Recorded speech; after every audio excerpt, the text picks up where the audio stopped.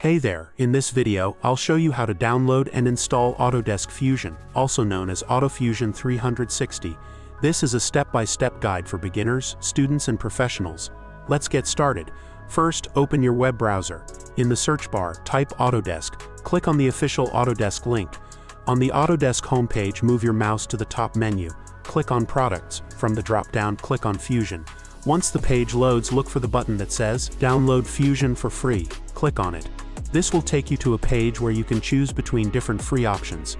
You'll see options like, for personal use, for students and educators totally free if you qualify, or a free trial if you want full access for 30 days. Click on the one that applies to you. Next, click on Get Autodesk Fusion for personal use. Now you'll be asked to sign in. If you already have an Autodesk account, just log in. If not, click on Create Account. Fill in your name, email address, and password. Then verify your email if needed.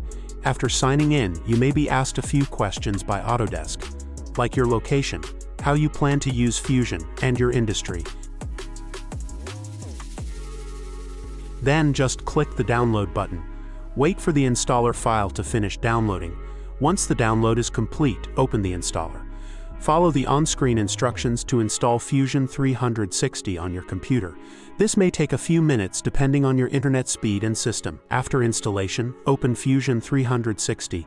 Log in using the same Autodesk account you used earlier. The software will launch and you're ready to start creating. And that's it. You've successfully downloaded and installed Fusion 360 for free.